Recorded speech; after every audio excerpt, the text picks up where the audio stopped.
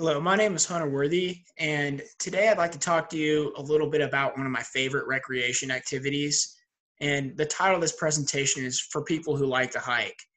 And I'm going to elaborate further and further on how to do this properly, but obviously, hiking is one of the best things that a lot of people have about their childhood or throughout their lifetime, connecting with nature, not having to do too much skillful work, but leisurely being able to connect with family, friends, and the natural world.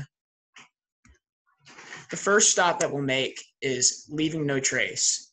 It might be the most key aspect to recreation in general. All we want to do is respect the environment to make sure it's the same way for our grandkids and generations to come. Make sure you plan ahead and prepare. Travel and camp on durable surfaces. Dispose of waste properly. Leave what you find. Minimize campfire impacts, which shouldn't be too much of a problem with, hiking unless you planning on multiple day hiking. Elaborate on that.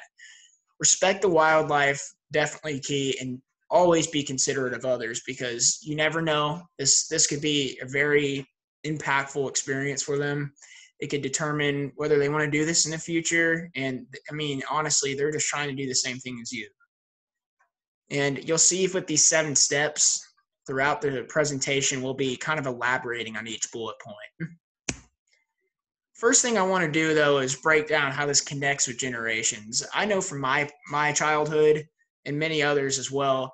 I remember going up to state parks, especially out in Tyler from where I am back home, and taking these long hikes and stuff. We'd go fishing on the hike, and I don't know. The best thing I can describe is just, you have those memories that stick with you from a young age. Not all of them do, but I remember from maybe 4 years old going out and sharing fond memories with family members, and really it got me into wanting to be an outdoorsman, and really this is where I am today, probably because of those experiences from a young age. So what I'm trying to say is this: doing this activity the right way and keeping it interesting and keeping everything in good conditions for the youth is key to helping our natural world, stay intact, I guess, for generations to come.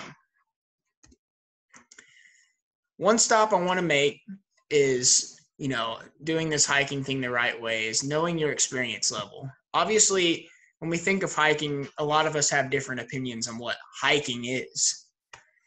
For people that are just leisure, want to get out in the day, key yourself to the top left of the screen over here.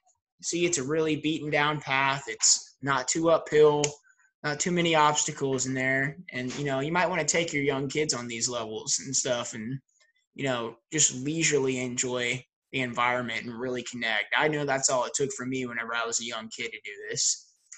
And I would like to say, once you really get experience in hiking, some people like to take this to a new level. And that's where you'll see, the intermediate level, where it's a little bit more of a beaten path and, or a little bit less of a beaten path, rougher patches, rocks everywhere. You got to be aware of your surroundings and aware of your health conditions and aware of, the environment in general. And then you really want to take it to the next extreme. You look to the top right, this man up on the top of a mountain, having to hold on to the railings and stuff, but it's a challenge, and some people enjoy that. It just depends on who you are. Now, the next thing I want to elaborate on is packing for the occasion. Always bring disposable water bottles. If you're going to be out for long durations, make sure you bring your food. Nature Valley is always clutch. Bring some deep off-wood spray. Any kind of bug spray will work.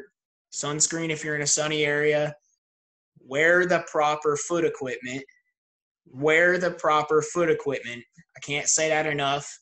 You don't want your feet suffering because then it's not going to be fun. And preferably, I would say in most occasions, you might want waterproof, footwear.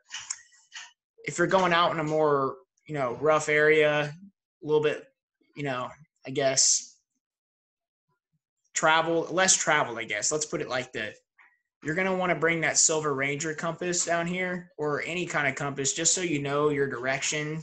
The Silva one gives you an advantage because it gives you, an azimuth to go off of, which is a straight line through the forest based off, magnetic field of Earth.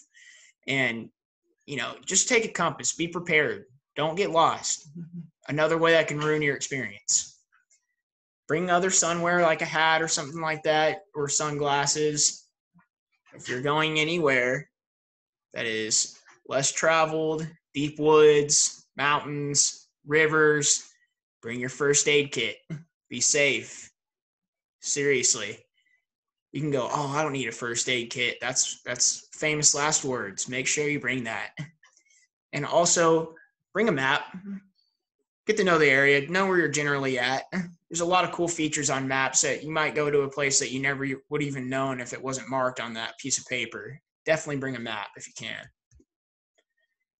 Major key here in state parks and importantly national parks. I'm going to go ahead and take off on a little tangent here. Staying on the beaten path in national parks, especially in the tundra ecosystems, is incredibly key because they're very sensitive to weight. You can see this woman over here, not exactly on the beaten path. These people up here, not on the beaten path.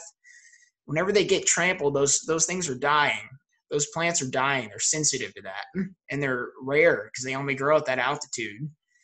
But I'm just going to bring this back into general now. I mean, you want to stay on the beaten path. There's poison ivy. There's snakes. You want to, stay on a durable surface so you're not compromising the integrity of the ecosystem and the environment around you, because animals rely on that stuff. And you may have an accident out off the beaten path and you might hurt something of their habitat. You might affect it. Just play it safe and stay on there. There's a lot to enjoy on a path.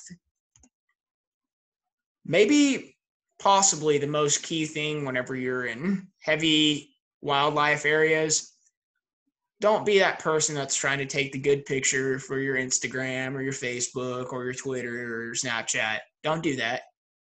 Enjoy it. Live in the moment. Really, really try to connect and experience what's going on, because honestly, what we do to get out in nature a lot of the time is to get away from the screens, get away from the fast-paced world. And we want to be there, be in the moment. If you're taking pictures and putting yourself at risk like this guy is with this big black bear, and you're just trying to get a picture of it, you're still living through a screen. Look at these people here. They're just enjoying their time, experiencing and living. And you're going to want to stay about 75 feet, basically from any animal, but 150 feet would be preferable, which is about 2 bus links. Just try to live in the moment and ignore those cell phones and those cameras and stuff if you can, for the most part, unless you're at a safe distance. But don't put yourself and others at risk just so you can get a picture. Another key thing is dispose of your waste properly. Just do not bring plastic water bottles. Try to bring one that you can, refill. Anything, try to pack in containers that you can take back home and you can wash and stuff. Don't bring containers like Ziploc bags and stuff, where you're going to throw it all over the place or it might blow out of your bag. Or just try to minimize the amount of stuff you bring into the habitat that you're hiking in. And make sure your stuff goes in the trash if you do have that disposable items. And like I said earlier, respect others.